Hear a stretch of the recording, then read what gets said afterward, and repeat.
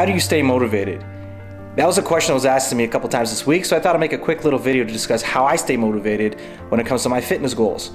You know, it's very easy to slip up when it comes to your nutrition, your training programs, especially around the holiday season, right? A lot more Christmas parties and things happening. However, I always try to put my mindset a little bit different than most people when it comes to pushing myself past my limits or pushing myself to that next level.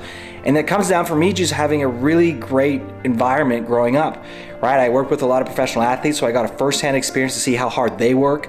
I worked with a lot of really successful entrepreneurs and business people in my career and got to pick their brains and figure out what makes them stay motivated. And there's one silver lining through the whole thing, is that their psychology is way different than most people, right? Most people think, oh, I don't really want to do that, or that's very hard, or I may not succeed. And all of them think the complete opposite of that, right? They have this belief that they can achieve these goals, right? And when you constantly are in that thinking process of I can do this, it forces you to do the actions that you need to do to get to that goal. Because listen, we all know how to get 10 pounds down or how to improve our fitness. We all know the activities, but it's just the desire in us to do the things isn't there. And so the last thing I'll say is you gotta have a real strong why, like a burning desire for you to achieve that goal, right?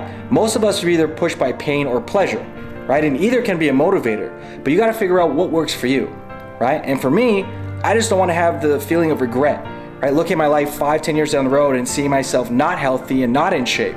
So that motivates me every day to get up, kick my butt in gear, and get to the gym. So I hope this helps, but at the end of the day, what you gotta ask yourself is, what do you really want? And what are you willing to sacrifice to get there?